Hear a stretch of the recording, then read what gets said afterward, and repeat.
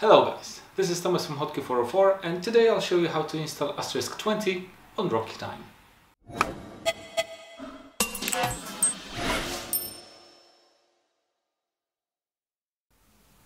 Depending on when you watch this video, CentOS is approaching its end of life or is already dead.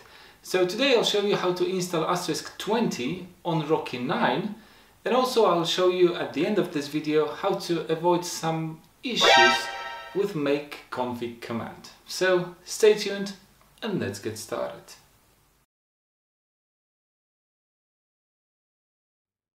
First we will update our system with dnf-y update. And dnf is a successor to yum, so if you're used to using yum, you can still execute yum, install and so on. Since this is a successor and probably in upcoming years everyone will switch to DNF, we'll use DNF in our tutorial. Once the update is finished, we will install some additional packages with DNF, install and wget, tar, nano, apple release, check config and libedit development package, which are required for the specific OS.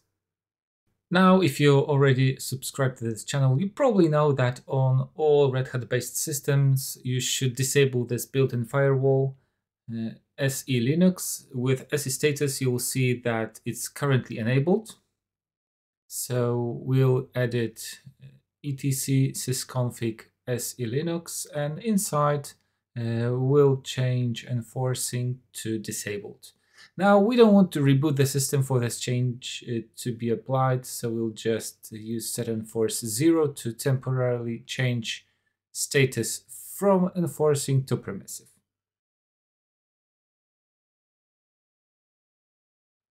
Now we'll go to usr src directory, and here we will download current version of Asterisk 20. And of course you can check the description, and inside the description you'll see the link to our website, and all of those commands are nicely explained there. After downloading, we will untar our file with tar-zxvf, the name of our package of course, and then after unpacking, remove unnecessary file, and finally continue to this newly downloaded and unpacked directory with cd.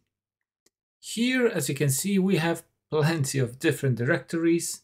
We have configs, we have REST API templates and so on, but we will use one specific file, which is contrib scripts, and then install prereq for prerequisites and install. And this will download all necessary files for our compilation to complete. Now you can run just /configure command or provide some additional parameters like libdir, pg project bundle, janson bundled. It's not necessary, you can just stick with basic configure command. When this nice asterisk logo appears, it means that it's time to execute make menu select. And if you check our channel, you'll probably notice that this, for example, Chan Mobile can be used to connect your phone or your headset to Asterisk via Bluetooth, so you might be interested in those videos. Also, if you go to channel drivers, there is an interesting thing that this Chan zip channel is by default unchecked, so it will not be installed because it's deprecated. So if for some reason you still want to use this older channel, you just remember to check this here. After we save and exit, it's time to execute make and make install to compile all those libraries and packages and so on. Probably this will take a few minutes, so in the meantime I encourage you to check voipro.com, and voipro is our newly released SaaS software that allows you to do live monitoring and reporting of all Asterisk-based servers like FreePBX, Elastics, or maybe this Asterisk on Rocky 9. To make it easier, I'll provide the link in the description. After it finishes, I will do what I always do, so make samples to create all sample files, Then I will create a new directory in etc asterisk samples and move all those files into this newly created directory. And once again, make the same basic PBX to create some basic configuration. Now here comes a tricky part. In most cases, executing make config creates some startup files so that you can use systemctl to control your Asterisk service. However, although it shows no errors, systemctl start Asterisk shows that the service cannot be loaded because it's not found. Then if we try systemctl enable Asterisk, once again, it shows, well, it should be working, but starting it, it still doesn't work and Asterisk console does not start. If you check the log, it shows that some functions simply do not exist. Maybe you think, well, how about a reboot? Maybe after reboot, everything will work. So let's try this out. If we restart the session and log in as root, you'll notice that yes, it still does not work. To resolve this issue, we will disable Asterisk service, so it will not try to load it. And if you check our website, you'll find a nice tutorial, and by the way, we have a video about this, how to create custom systemd service for Asterisk. So we will do just that. Before we do, if you want to make sure that this issue is not connected to some missing libraries, LDD user has been Asterisk will show that everything's loaded, so no issue here. Let's create this new service file.